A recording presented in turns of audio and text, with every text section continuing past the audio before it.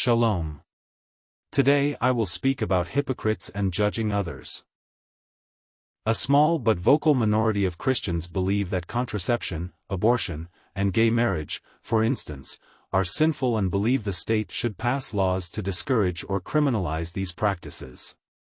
A central tenet of the 1960s free love hippie movement was the idea that relationships and individual preferences should be kept strictly confidential.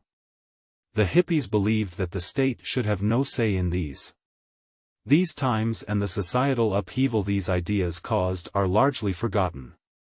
But they led to more reproductive freedoms. Freedoms that are being taken away, one by one.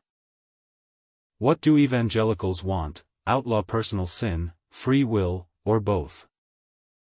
Some evangelicals have expanded their perspective beyond personal sin.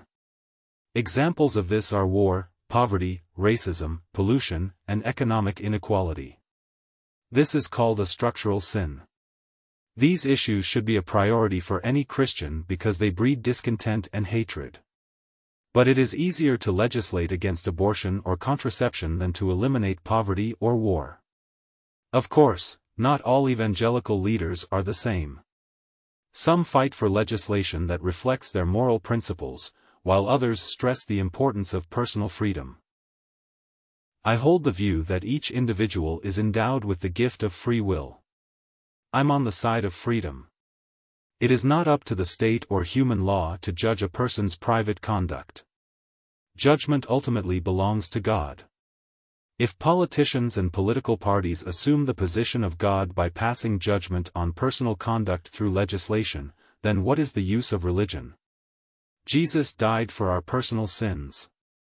The state shouldn't legislate his sacrifice away. There is a final judgment, but it certainly doesn't happen in a human court. Those who judge others in the name of God will be judged themselves.